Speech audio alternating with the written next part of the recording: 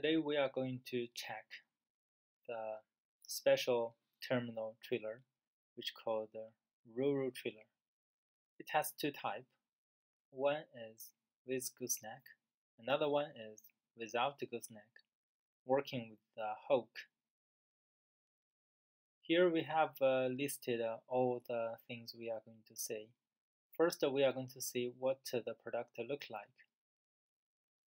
The product looks like this. This one has no fixed gooseneck. This one is with the fixed gooseneck.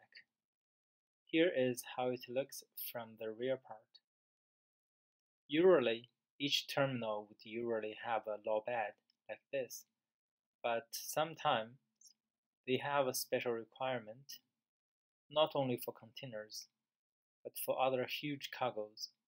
So out of that, they have a special requirement, and later they developed a trailer, such like a platform with a rolling system, but without a gooseneck. Here are some pictures of it. This is a rural trailer without a gooseneck. This is the pocket for the retouchable hook to tow it. This is how it looks like with the container on top of it. This is quite long. It is about 53 feet. And we have built many of them a few years ago. This is how it looks like with container on top of it. When we get to the bottom, we can see the cross member is pretty huge, and we also have a longitude supporting member to give the strength of the frame. This is real.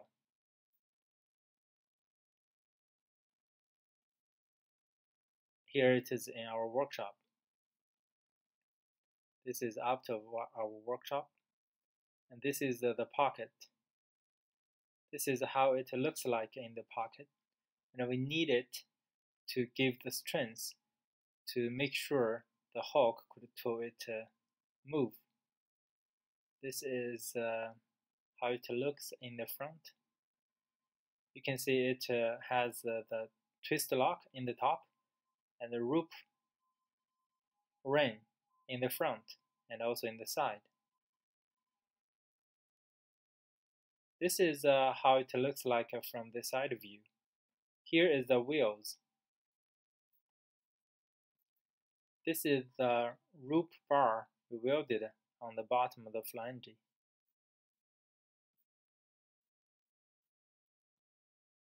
This is how it looks like from the far view. It looks like almost a platform. And this is a special type of the container locks. It is special. We usually do the fixed one or the bar. We can show you later.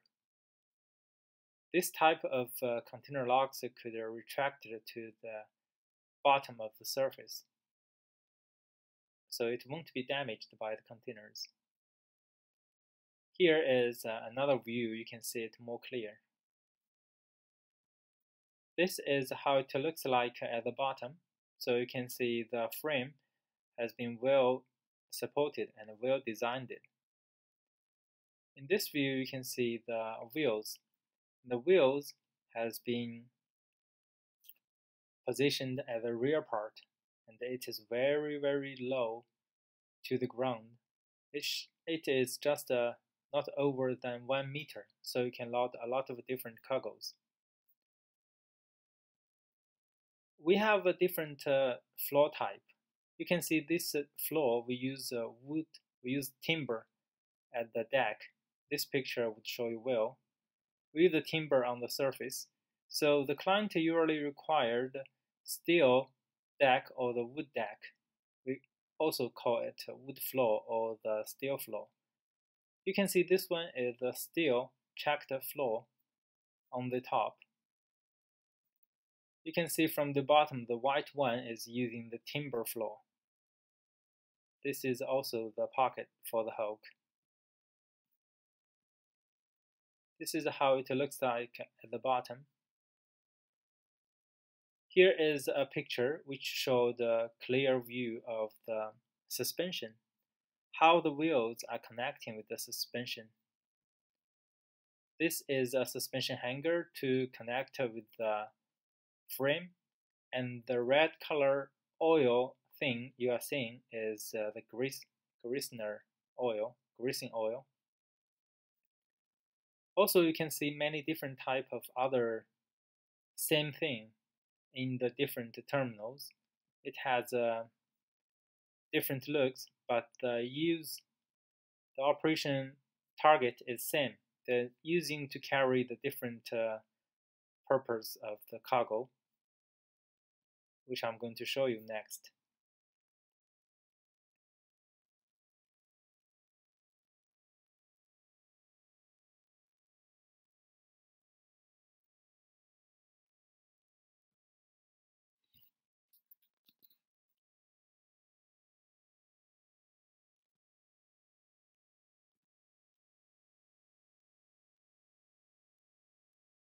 Here you can see in the terminal, different terminal would use it to carry different cargoes. This is empty. Now the client is using this type of the rotiller carrying the generators. In this picture, you can see it is carrying a huge, gigantic part for big machinery. Of course, they can use this type of the trailer to carry the containers for sure. This is another view. They are carrying containers.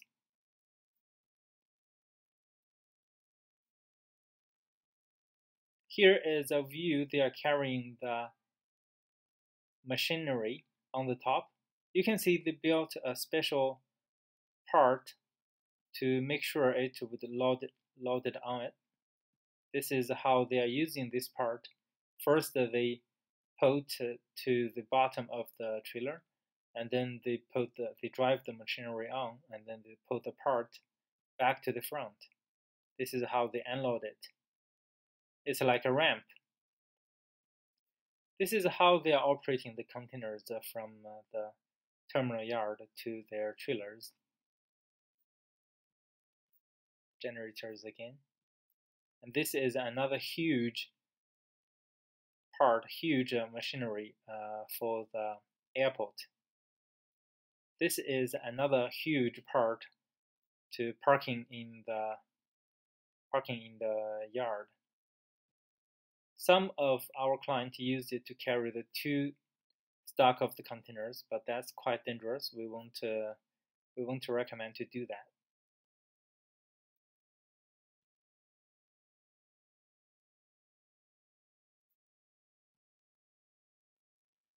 Okay, so to connect with them together, you need a hook.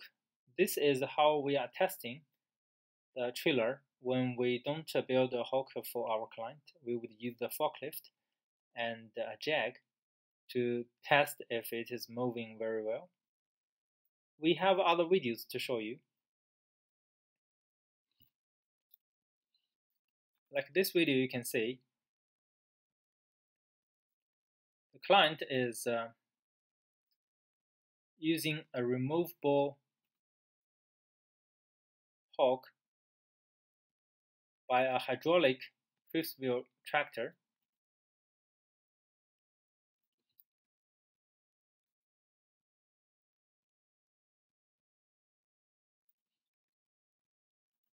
To do the lifting. So when the hydraulic fifth wheel lift up, you can see the trailer is lift up too.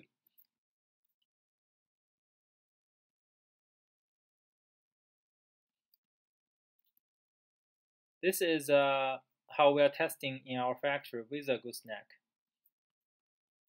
So we use the gooseneck to tow the trailer around in our factory yard and to test if it is turning well and working well.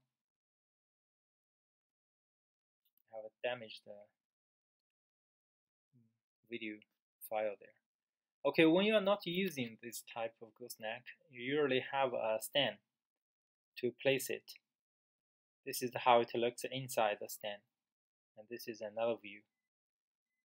So you have this type of gears for the removable hook, and you also have a forklift pocket here to make sure the forklift can transport those hooks from the area A to the area B. And those, as you can see, those are the pictures we have taken when we shipped them to the Cuba market. Here is a view when it touched with the tractor. And here is more pictures of the gooseneck.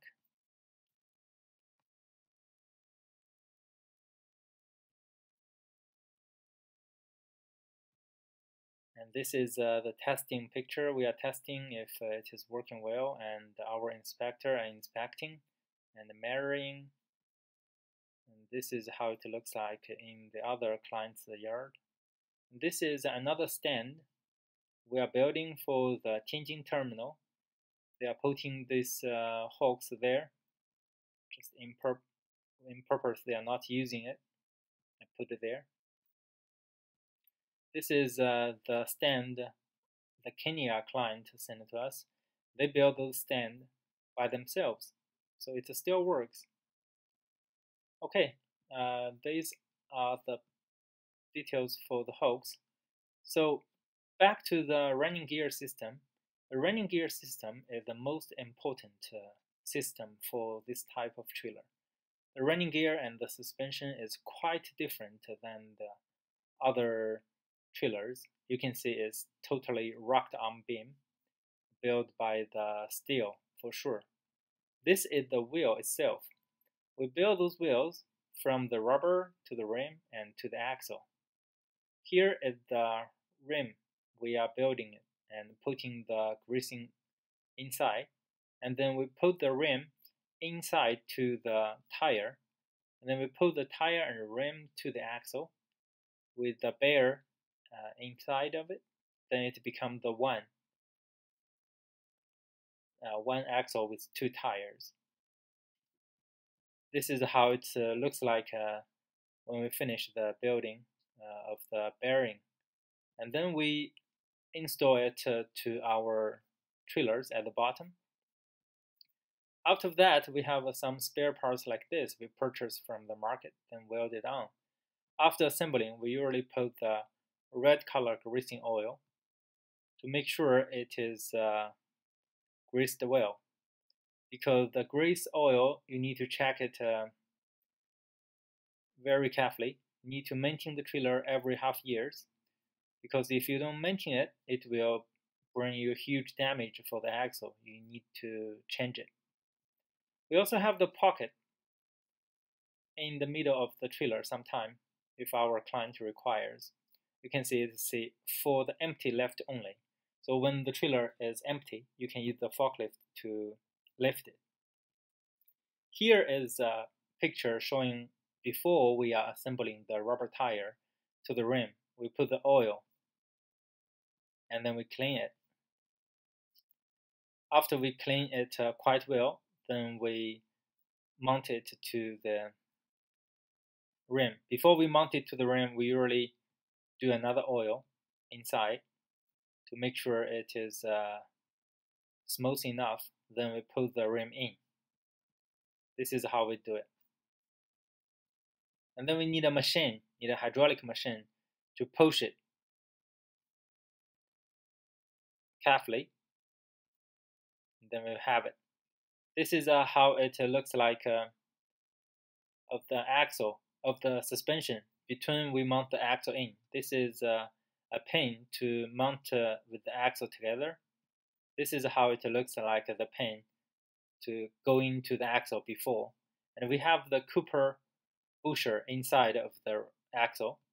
Here is the suspension picture, and here is the axle picture. Here is the rim picture. Here is the tire picture. So then we would have the the axle and the suspension mounted on together. After that, we would use those type of spare parts to do the to weld it on the different position as we have agreed with our client. Here is another different type of the wheels we are building. If necessary, we are using this type of the axle. You can see it's a little bit similar but different. So we have options. These are the spare parts. Remember, we are talking about the maintenance. If you don't do the maintenance well, your trailer might having this type of huge problem. If you have no spare parts and it would cost you a lot, the trailer is going to be broken and stuck in your yard. You won't be able to use it. So please grease your trailer well, then this kind of problem won't happen. Here are some more pictures what we have built it.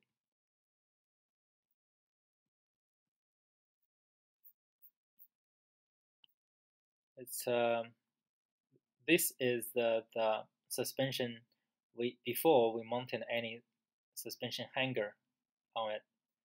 This is the wood floor road trailer, and this is the front of the road trailer. Some kind of client requires a stand like this at the bottom of the trailer. We can also do it for them. Most of the clients won't require the landing gear like this because they have a hydraulic fifth wheel, and this landing gear could have worked well. The usually client won't require this type of the legs. If they have the leg like this, they would have a longer lifting distance from the ground, so their tractor would have a higher quality. So that's only for the special client. This is a picture to show the forklift. The forklift pocket is from one side to another. And also the two forklifts between each other, we usually at least need a 10-ton forklift to do that job. Here is a picture you can see from the bottom, and to see the wheels and touch the ground. It's not lifting to the ground. This is the fixed gooseneck kingpin part. Here is the picture. You can see the welding quality, and we are checking it quite carefully. And this is another trailer picture.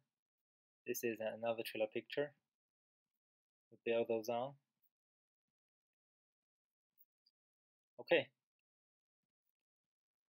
So how we transport it from China to the other countries? We do this way. First, if the trailer is heavy, we attach 2 units of them together as one package, and then transport it to the terminals, then use it to transport to the destination.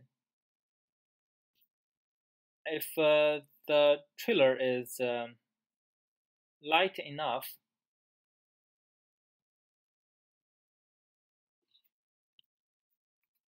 we usually do the 3 units attaching together. So you can attach the 3 units as one package as long as it's not over 10 ton. So then transport it to our client. This is how we are building it in our workshop. We need to flip it over and then mount the wheels. And if you need to do the maintenance, you need also to flip it over and then to check the quality. That's before we mount the wheels and timbers on it. This is our employee is mounting the wheels on top of it.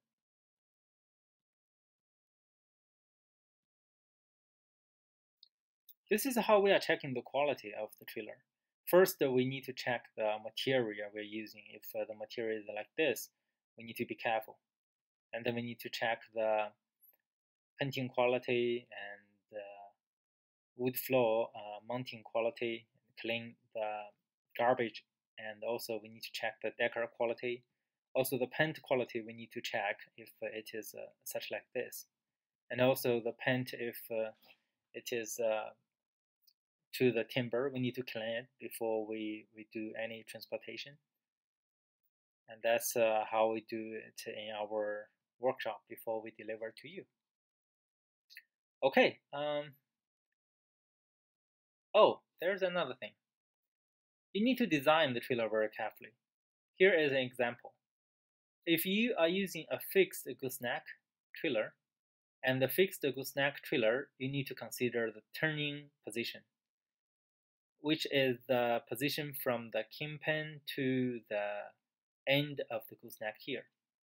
If you are not thinking about this, you might have some problem. It would have some scratch when you are turning. So if you have given them long enough, so you can turn it very easy and won't have a problem such as the picture shows. Okay, I think that would be all for today, and I hope you all enjoy the video today, and see you next time. Thank you very much. Bye.